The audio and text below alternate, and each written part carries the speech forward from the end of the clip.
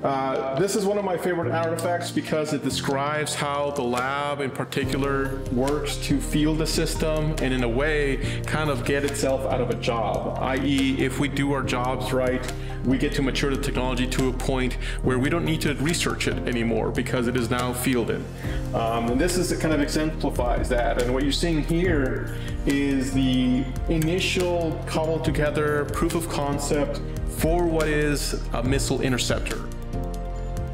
The missile interceptor would intercept the ballistic missile, destroy it as far away as possible by actually striking it, by hitting it, by encountering it in space. Now that technology was worked on by the lab since the 90s, well into the 2000s and 2010s, culminating in several new vehicles such as the MKV and so forth. But I love this because it exemplifies the effort of technology advancement in a very tactile manner.